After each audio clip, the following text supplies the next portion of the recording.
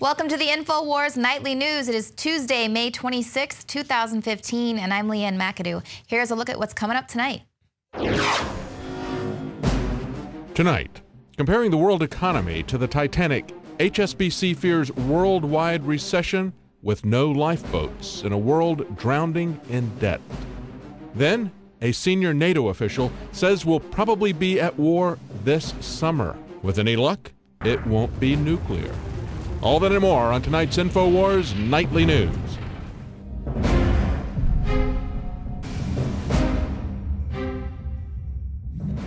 According to a senior NATO official, we'll probably be at war this summer. And if we're lucky, it won't be nuclear.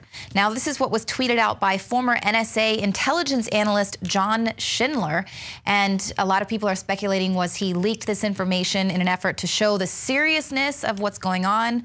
Schindler is a former U.S. Naval War College lecturer. He's also known to have many high-level military contacts. Now, he didn't really specify in this tweet, but no doubt the reference was almost certainly in relation to the growing tensions between the U.S. and Russia. Earlier this month, NATO launched its biggest ever war game exercise right on Russia's doorstep. Moscow responded by conducting provocative war games in the Mediterranean Sea. And Russia did this in coordination with the Chinese PLA. So this is the first ever naval drill that involved both superpowers. And the U.S. is also, we're getting some rising tensions between the U.S. and China. Now, the Global Times, which is a state media outlet owned by their ruling Communist Party there, has sent out a warning today saying that war is inevitable if Washington doesn't halt its demands that Beijing stop building artificial islands in the South China Sea. The newspaper said, if the United States' bottom line is that China has to halt its activities, then a U.S.-China war is inevitable, and the intensity of the conflict will be higher than what people usually think of as friction. So here we have all of these dire warnings coming out here in just the last few weeks. According to a report from Zero Hedge, a plan might be in the works for a nuclear attack right here on American soil within the next 12 months. Now, this is coming out of the Islamic State magazine. They claim that they are actively pursuing a nuclear weapon, that they have enough money to purchase this nuclear weapon from Pakistan, and it's intended for detonation on American soil. And they talk about how they could smuggle it right into the U.S. via Mexico. Now, this is all in an article posted in the terrorist group's English language online magazine, Dabiq. Now, British photojournalist John Cantley is the author of that article. You'll recall he was a photojournalist that was abducted by ISIS in 2012. He's been held hostage ever since and been seen in a series of their propaganda campaigns. Well, he seems to be leaving a trail of breadcrumbs for anyone who's actually reading this article. He gives a hypothetical play-by-play of just how ISIS might carry out this nuclear attack, saying, well, we might do this and we might do that. It's almost like the villain in a movie that must reveal exactly how their plan is going to be played out to the victim. Of course, this is then used by the hero in the movie to defeat the villain in the end. So is this possibly what Cantley is doing here by pumping out this very clear story of this hypothetical scenario of how they might smuggle in a nuclear weapon into the U.S.? So no doubt intelligence agencies are looking at this very seriously because at the end of the day, they backed ISIS to take down Assad, not America, right? However, such an action in America would actually help with that whole global governance plan because it would usher in a new era of revolutionary change here in the U.S. Just to take a quote out of the Project for a New American Century, it was written in 2000 and it was signed on to by the likes of Jeb Bush, Dick Cheney, and Donald Rumsfeld, says the process of transformation, even if it brings revolutionary change, is likely to be a long one, absent some catastrophic and catalyzing event like a new Pearl Harbor. So, of course, we've heard that again, and so something like a mushroom cloud hovering above a U.S. city would be something that would usher in this new revolutionary change, of course. So either way, the framework has been set. We're being given warnings by NATO officials.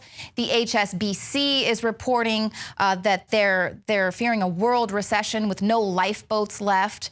They say there is absolutely no margin for error as the economy falters. Likewise, Goldman Sachs is warning that the world is drowning in debt. So this poses one of the biggest threats to the global economy. And of course, we reported just 2 weeks ago that billionaire George Soros was cautioning that the planet was heading towards a third world war if China's economy collapsed. So here we have all of this orchestration from the globalists and the banksters warning us war is coming, something's about to happen. And of course, every time we see the U.S. economy deteriorate toward a recession and a possibility of a mushroom cloud in an American city, the S&P 500 limit shoots way up. So we know that this is all orchestrated. And of course, what happens when the governments are on the verge of economic collapse? They go to war. And that's why we're seeing an increased demand for safe rooms. The elite are getting ready. The wealthy are installing their safe rooms. Worried about riots and civil unrest, which, of course, as we know, is being orchestrated behind the scenes to take place this summer as well. So the notion that the elite are making these preparations for mass civil disorder is not a conspiracy theory. This is actually happening. Elites are actually moving to New Zealand. They're moving out of Russia. Billionaires are moving out of Israel. This is happening. They are preparing. Now it's time that the rest of us start making preparations as well. Obviously food and water, but what are you going to do when the grid goes down? How are you going to communicate with your friends and family? Coming up in the next segment, we're going to talk about a new terrifying EMP weapon that the Air Force is already actively using that could take down the grid in another country. So, of course, if they do something like that, a country is going to only retaliate. But it's really time that we all need to start making ourselves a little bit more self-sufficient and take back our power. Now, coming up, more scandals for the Clinton campaign. They just seem to surround her, but you will not believe what the mainstream media is choosing to cover. Well, the Air Force has confirmed the use of a terrifying new weapon, CHAMP, and it's a silent missile that can destroy enemy electronics with a microwave pulse. Now, this is according to Foxtrot Alpha. Once integrated, CHAMP will be a first day of war standoff weapon. The aim would be to permanently destroy an enemy's command, control, communication and computing, surveillance, and intelligence capabilities without hurting people or infrastructure. So how does CHAMP work? Well, the missile is equipped with an electromagnetic pulse cannon, and this uses a super powerful microwave oven to generate a concentrated beam of energy, and then the energy causes voltage surges in electronic equipment. This renders them useless before surge protectors have a chance to react. And the Air Force confirms that its CHAMP is already an operational system in the Tactical Air Force. So, of course, if the U.S. is known to deploy such a weapon, other countries are going to act similarly. You can take a look at a map to see the areas that are likely to be blacked out in the event of a high-altitude nuclear EMP attack on the U.S. Like I mentioned earlier, you really need to figure out what you and your family are going to do, how you're going to communicate if the grid goes down, and you can see the areas that are really susceptible to something like this. But heck, if these countries pay enough money to the Clinton Foundation, the State Department might just give them this weapon outright, might sell it to them. The International Business Times has reported that governments that donated millions of dollars to the Clinton Foundation soon received weapons deals from Hillary Clinton's State Department. No, it's not a slush fund. There's no pay to play going on. So despite the fact that the State Department had documented concerns about the repressive policies of the Saudi royal family, Boeing would deliver them $29 billion worth of advanced fighter jets. And just 2 months before the deal was finalized, Boeing contributed $900,000 to the Clinton Foundation. So that sounds like pay to play to me. Saudi royal family was already donating tens of millions of dollars to the Clinton Foundation before she became Secretary of State. Now, in fact, Clinton, who she's running this uber feminist campaign, asserted that it was in the national interest to make the deal with Saudi Arabia. And the Assistant Secretary of State, Andrew Shapiro, said that the deal had been a top priority for Clinton personally. Now, under Clinton's leadership, the State Department approved $165 billion worth of commercial arms sales to 20 nations whose governments had given money to the Clinton Foundation. So that number is nearly double the value of American arms sales made to those same countries during President George W. Bush's second term. And of course, weapons deals are approved by the State Department. So yes, Clinton was in control of those arms deals. So in all, governments and corporations that were involved in the arms deals approved by Clinton's State Department, it's between $54 million and $141 million to the Clinton Foundation, as well as hundreds of thousands of dollars in payments to the Clinton family. But there is nothing to see here, folks. Move right along. Nothing to see here, because all the mainstream media is reporting on today is Hillary's pantsuit t-shirt. They're just letting you know what you can buy if you visit her campaign store. So she makes billions of dollars in arms deals, and all we got was this lousy t-shirt. This is the t-shirt is the woman who has absolutely no style whatsoever. And let's face it, Chairman Mao wore it better. And so you can see right there all the stuff that you can buy if you go and donate to Clinton's campaign: pantsuits, pillows, onesies for the working mom, and a commemorative glass that's made out of the shattered glass ceilings. So all of this stuff is geared toward women. Meanwhile, very close friends with the Saudi royal family, and Saudi Arabia is internationally famous for their human rights atrocities. But that's okay, you know. She is a feminist, and everyone is ready for Hillary. So it was also revealed this week in some secret Pentagon papers. This report was released by Judicial Watch that the U.S. created ISIS as a tool to overthrow Syria's President Assad. And the purpose behind the Saudi Arabia-funded Islamic State was a simple one: use the jihadists as the vehicle of choice to achieve a political goal. Just like the CIA-funded Al-Qaeda had been used as a facade by the U.S. to achieve its own geopolitical and national interests over the past 2 decades. Despite the U.S.-led air campaign, the size of their fighting force, U.S. officials say, is increasing monthly. A 2012 Defense Intelligence Agency document declares the West Gulf countries and Turkey supported the opposition in Syria, namely Al-Qaeda in Iraq, precursor to ISIS. Right there, in the Pentagon's own words, Al-Qaeda and ISIS were created to isolate the Syrian regime. Confirmed U.S. operation rooms backing Al-Qaeda in Syria. U.S. policy think tank Brookings Institution confirms that, contrary to propaganda, U.S. Saudi moderates and Turkey Qatar Islamicists have been coordinating all along. And then they're coordinating and commanding the groups in America, the UK, and the EU. So do you understand?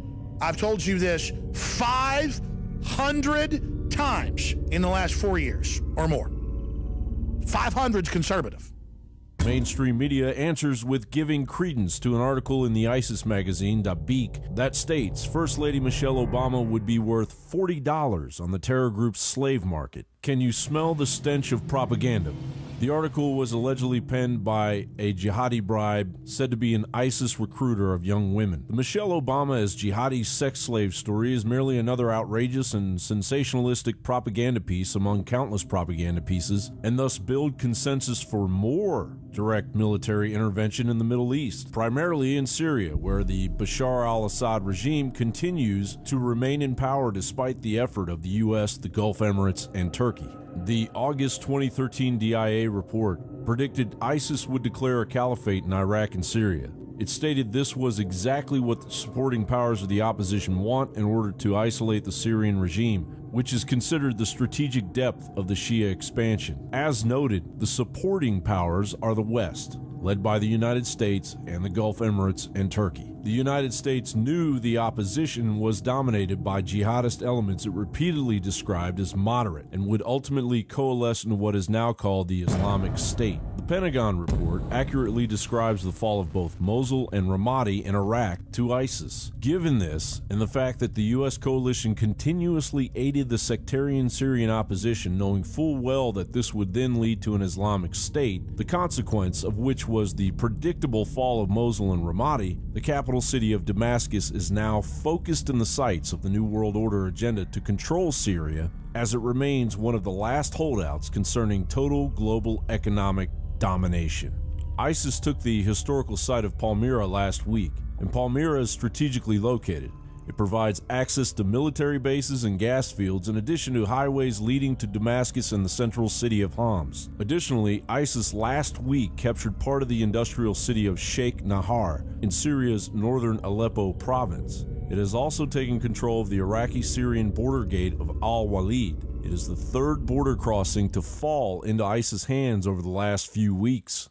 According to Syrian opposition activists, ISIS will not move on Damascus immediately, but will instead go to the Ghouta and break the siege so it can gain the support of people inside it. Analysts estimate ISIS now controls 50% of the country. In the short term, ISIS will be used to topple the government of Syria and convert the country into a failed state similar to the one created in Libya, short of more direct support from Iran and Russia. Al-Assad and the Syrian government cannot fend off ISIS indefinitely. John Bound for INFOWARS.com.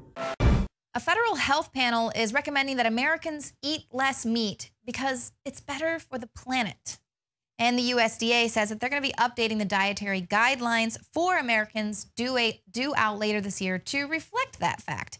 Now, obviously, this is all part of a long-term Agenda 21, as we have covered extensively. It has nothing to do with saving the planet because the blatant fact is the majority of the produce that is in the grocery store is genetically modified. Genetically modified produce encourages farmers to use more herbicides and other toxic chemicals, which aren't exactly good for the environment. But they're not going to tell you that. There's actually been a 1,500% increase in the use of pesticides since GMO crops have been introduced. Glyphosate doesn't magically disappear once it's been sprayed on the weeds in our gardens. Glyphosate, which is the active ingredient found in Roundup, was linked to cancer in humans. And it's been found in 75% of air and rain samples. So it isn't just hanging out with our plants, it's actually infecting all of our vegetables as well as the air we breathe. So we do have a small victory here, though, because we have a lot of people demanding the labeling of genetically modified organisms. They're also demanding for food chains to remove a lot of these toxic and harmful additives as well.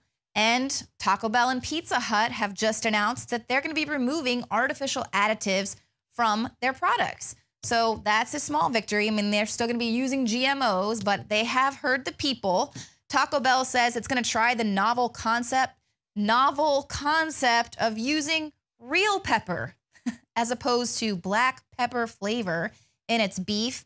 And they also revealed plans to eliminate trans fats in their food by year's end. They're going to rid their nacho cheese of yellow dye number 6.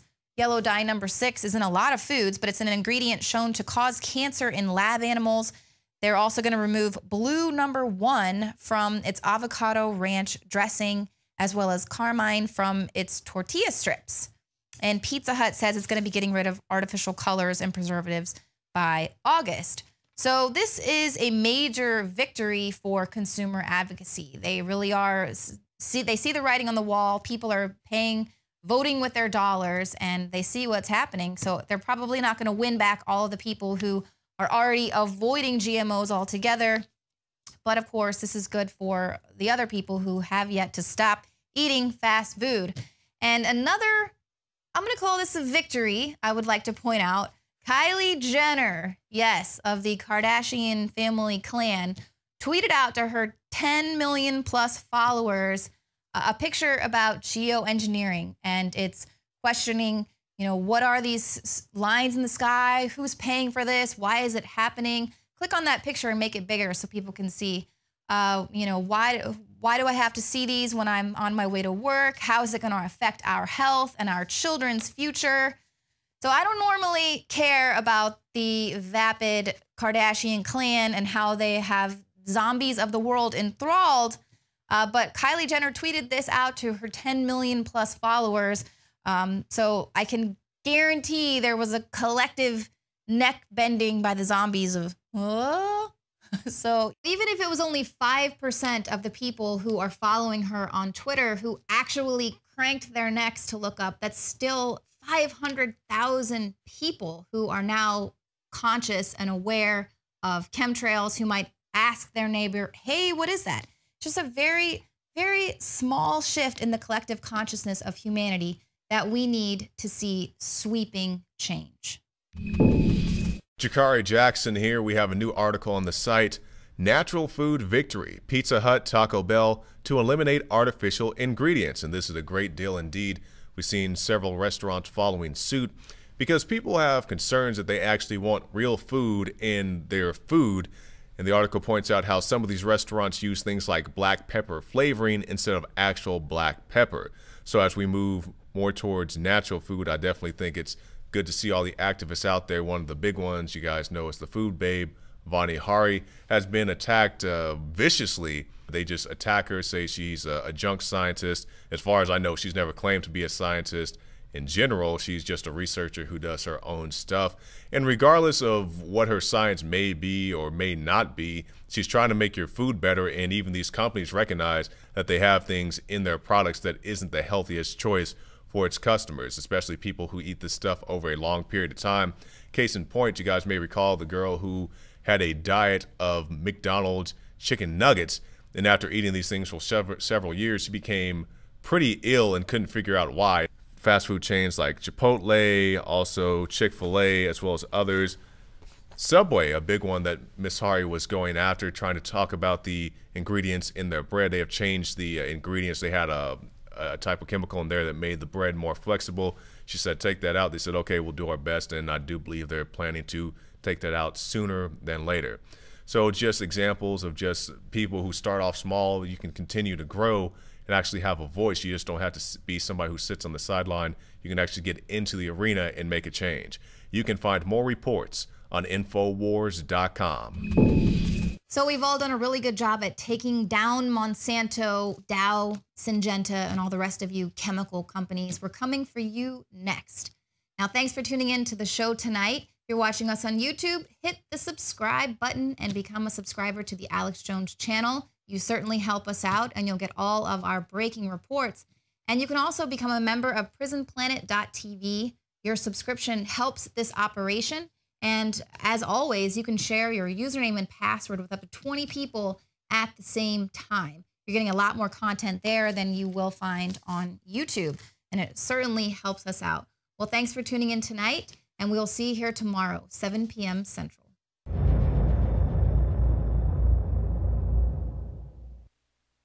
INFOWARS Life and INFOWARSLife.com is extremely excited to announce our latest release, Winter Sun, a revolutionary type of vitamin D3. Winter Sun is a premium quality vitamin D3 nutritional supplement. It is produced by extracting oil from healthy, nutrient-dense plants known as lichens. Every batch is analyzed for purity and D3 content. It's completely free of toxins and allergens. Simply put, if you want the best at an extremely low price, this is it. Winter Sun is the result of our pursuit of the best source of vitamin D3. The research and development took over 2 years, but the result, as verified by independent laboratories, is the best vegan vitamin D3 product in the world.